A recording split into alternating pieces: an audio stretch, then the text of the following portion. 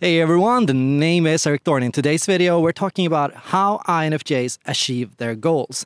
The unique way INFJs achieve anything they want in life. And first, before we get into that, let's talk about what it is that INFJs want. And let's talk about what gets in the way of them getting what they want. Okay. The thing that INFJs tend to want can often be found in their extroverted feeling. INFJs tend to be, as feeling and extroverted types, people that crave to help the world, and INFJs often absorb, like empaths, the emotions of other people, becoming sponges that feel other people's struggles and problems as if they were their own. And INFJs here often feel a need to be able to help other people through these problems. And so the INFJs' careers and goals in life are often mapped by the people they interact with and deal with in life. So here, as an INFJ, if your parents went through a difficult problem, if you noticed a problem within people in general, you'll often try to think about why that happened, and you're going to want to think of a way that you can help and assist in this, right? So you learn your purpose often by studying what it is that other people have done to you or how other people have impacted you emotionally, and by thinking of a way to help them better manage that, right? What is it that gets in the way of INFJs achieving what they want? Well, it's introverted thinking, obsessive perfectionism, and problem solving. But before we get into this video, let's talk about first, thank you so much. You guys have been blowing up my channel lately. I hit 10,000 views last month, or actually 12,000 views. And it's truly great to see so many people are coming in and finding my channel and learning from my videos on INFJs. We're really close now to hit the 1,000 subscriber goals. So keep subscribing, keep liking, keep commenting, and keep helping me. And if you have any ideas for videos, or if you want to support me, you can go to patreon.com/ericthor. That's it for now, and let's get on with the video. INFJs tend to rely on introverted thinking as the way to help other people. And so introverted thinking to many INFJs is the tool by which you engage with and help other people manage their problems. And that's why, as therapists or counselors or support figures, INFJs tend to be quite logical in how they understand and assess and break down other people's problems. INFJs act as very critical therapists, thinking of strategies, solutions that other people can use to be more successful. But it's not necessarily this that is in the way of INFJs achieving their goals. Instead, it's this to the extreme. INFJs often have very perfectionistic standards on themselves. Here, INFJs want to be the most talented person in the world. They want to have the most skills of any person. They want to be the most educated on a topic. They want to know the most on something before they can allow themselves to really express themselves and to really engage in this quest. So, many INFJs will tell themselves that I will get a relationship when I feel that I am the most perfect partner possible, when I feel like I've fully completed my work on myself and that I'm fully ready to do and engage in such a pairing, right? Or INFJs will say that, well, I have a dream that I think could be great for others. I have a way I want to help other people. But before I can do that, I need to be extremely talented, and I have to focus on gaining skills so that I can help other people, right? So this can keep INFJ stuck in a loop where it's never enough, right? So often here you'll find that you keep shifting the goalpost.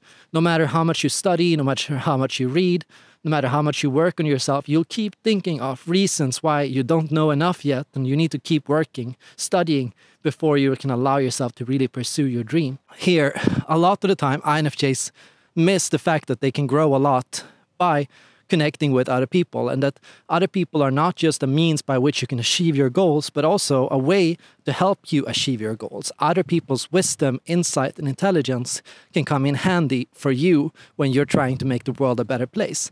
Other people are not just the source of trouble and stress or discomforts and pain and emotional problems and turmoil, but also the source of wisdom and insight and inspiration. So you can just as much engage with and interact with other people to gain knowledge, to gain insight, and to gain experience. Here, you can learn while you go. You can keep studying, you can keep figuring things out, but you can also keep putting yourself out and recognize that action and extroverted sensing and doing will help you on the way there.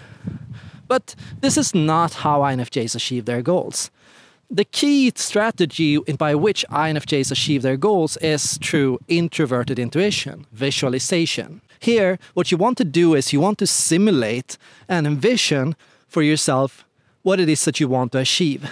And you want to think about how it would feel to do that. You want to think about what it would look like. You would want to imagine and design how your ideal life would look, what you would be doing, how it would happen, and all those things. You want to really take the time to daydream and to think and dream big here. You want to really engage in your intuition.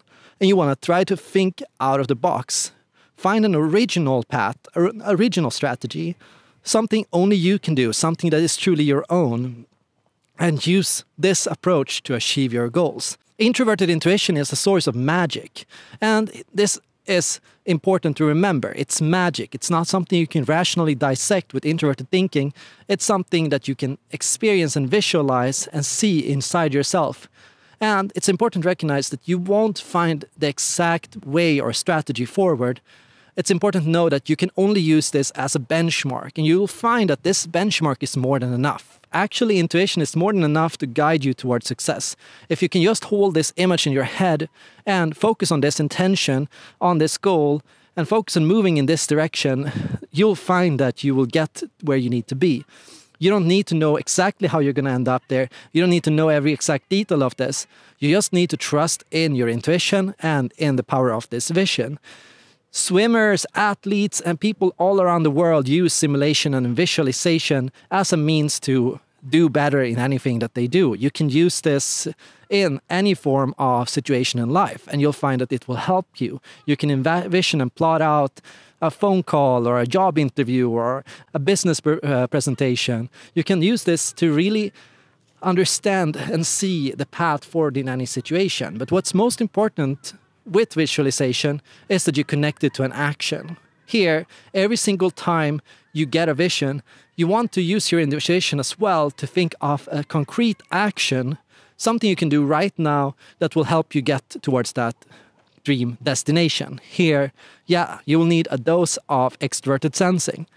Extroverted sensing or action is the inferior function of an INFJ and the stressor. It adds stress to an INFJ's life to think of them as having to do things, and therefore INFJs best keep their to-do list small and effective and concrete. It's not to say that you can't achieve a lot or do a lot as an INFJ. It's to say that you need to conserve your energy for the things that really matter, the people that matter, the things that are most important, and you need to give yourself space to think and to be empty. And you need to allow this time of emptiness to become a point for you to daydream bigger, to visualize, to connect with your intuition and what it is that you want in life.